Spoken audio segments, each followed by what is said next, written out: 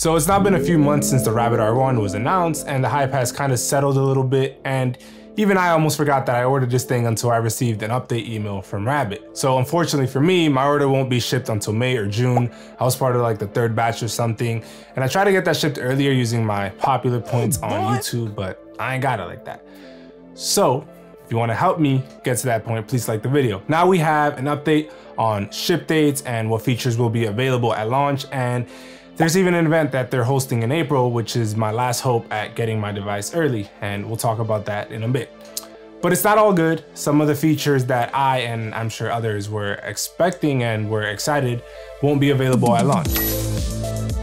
So for starters, we got a list of features that are gonna be available at launch. So day one, they categorize these into two groups, a basic feature list and a LAN-powered list. So if I'm being real though, the list is a little disappointing, at least to me, because, and I'll explain that in a sec, but first, the list of basic features are conversation with LLM or large language model, up-to-date search with Perplexity, AI vision, and I'm not exactly sure what this means, but that's what they have listed, bi-directional translation, and note-taking with AI summary. And as for the LAN-powered features, those are music, generative AI, rideshare, and food.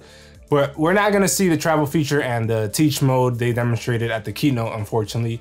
And you know what's funny? I didn't really think about it. I expected this to just be available whenever the device launched, but then putting some thought into it, I'm like, it almost sounds too good to be true. Like, I don't know, it just feels like that now that I put some thought into it. But if you don't know, teach mode is what allows the LAM to be trained and carry out the task on apps and, you know, workflows. They're referring to this as training your rabbits. This to me was one of the biggest things that led to me pre-ordering the device, but unfortunately it won't be available at launch, as I mentioned. So you can essentially train it to handle any task and personalize it to your liking without having any program or coding experience, which I don't have.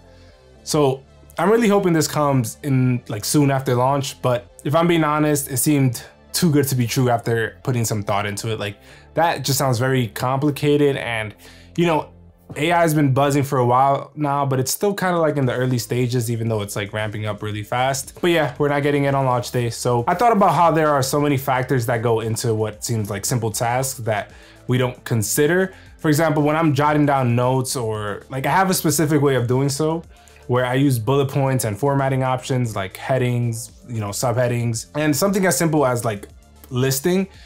I structure it in a way that whenever I take a glance at it, you know, at the document, I can kind of immediately just scope out different topics. And it sounds like simple stuff, right? Like, yes to us and definitely to me because it's my workflow, but I can't imagine how it can be difficult for Rabbit to program something to carry out a task like that. So I understand, I didn't even expect it to be perfect at launch, but we're not getting it at all. And forget about planning an entire vacation, kind of like they showed in their keynote. It just seems too good to be true now. But I think that they'll get it eventually. So I think at one point, hopefully in the near future after launch, you know, they'll release it. There's so many little details that I'm curious about, like selecting cheapest available flights, booking hotels, activities, and transportation methods that are convenient and cheap. You know, not everyone has a bunch of money to spend on vacation, but something, for example, something like accommodating for accessible train station if you're disabled or traveling with someone that's disabled.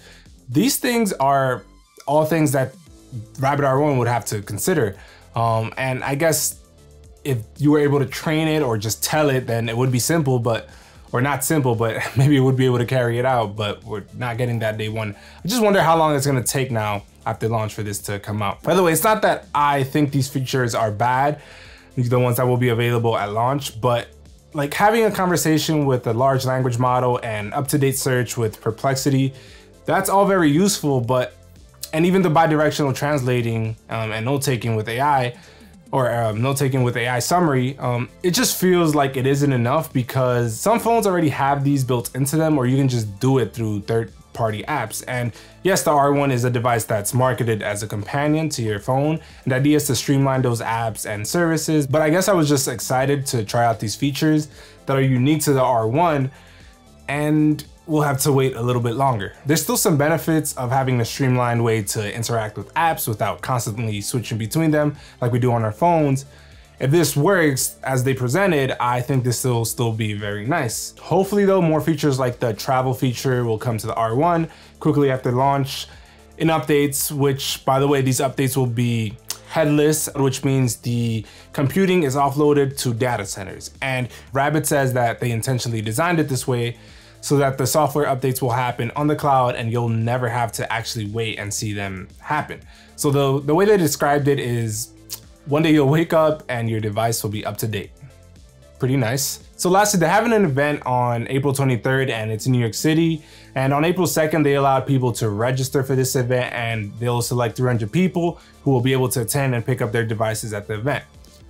There's also supposed to be, you know, food and drinks and a surprise for those who are interested. It seems like it's mostly a community thing, but I signed up for this and I got a confirmation saying they'll reach out to me once they've confirmed my order number and other details. So I don't know if that means that I've been selected, but I'll know in 72 hours. By the time this video comes out, I should probably know. So if I'm one of the winners, stay tuned because I'll be covering whatever I can from the event and then I'll be sharing it with y'all, of course.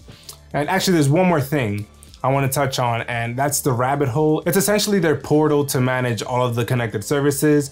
So you can log into any apps and services that are available with R1 through the Rabbit Hole. Rabbit says that the platform can see the process of you logging into a vendor's apps, but they say that the passwords and the usernames are encrypted and protected and can be removed whenever you'd like. So as far as privacy, if that holds up, that's a good thing. But yeah, that's all for this video. I'm excited for the Rabbit R1 and really don't know if I'll like the product when I get it in my hands, but stay tuned. Catch you on the next one, and thank you so much for 500 subs.